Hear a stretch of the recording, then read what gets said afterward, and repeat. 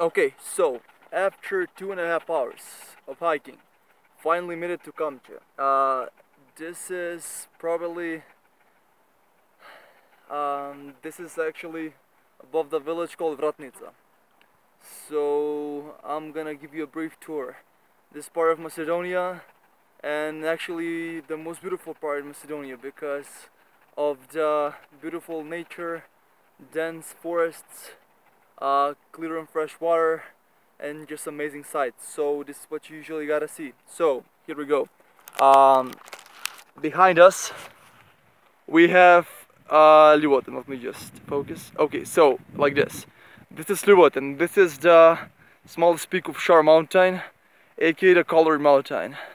That's a rough translation. It's called the Color Mountain because the way the color plays thanks to the clouds and the sun.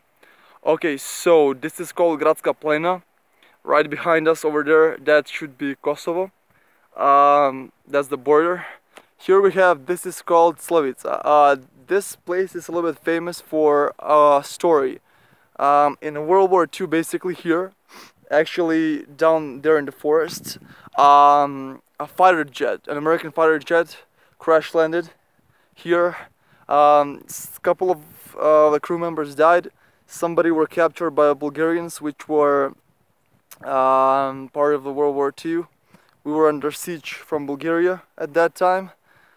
This part of Macedonia, so the people who got saved by the villages, actually by the villagers who live down there. This is the body of water you see there, that's Vratnica Lake.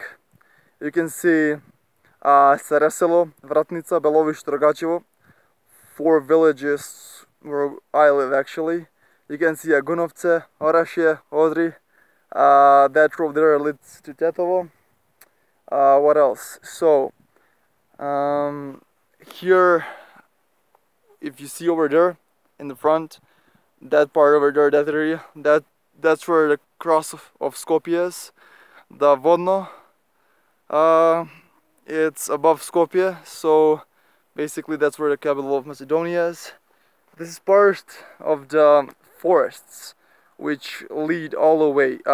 This place, this peak, Ljuboten, it's roughly 2,400 meters above sea level. It's very famous for hiking.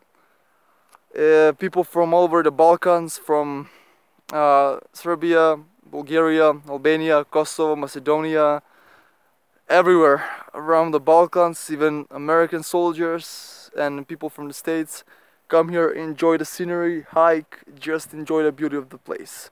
So that's what you can see actually if you come to Macedonia or if you visit their small village called Vratnica. Peace.